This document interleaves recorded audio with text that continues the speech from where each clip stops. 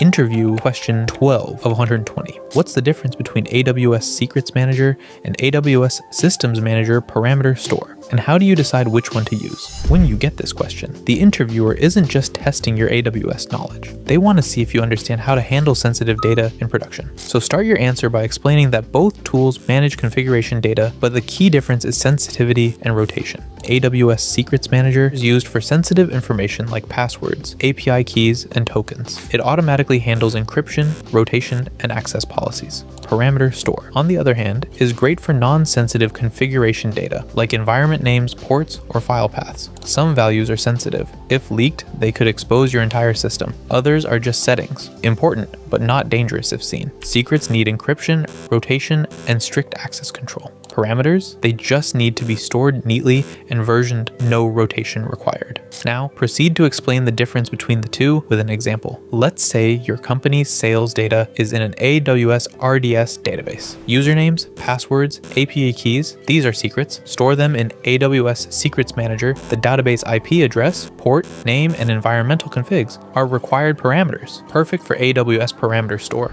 So when asked this in an interview, remember, Secrets Manager for sensitive, rotating secrets. Parameter Store for structured, non-sensitive configs. That's the clear, confident answer interviewers love.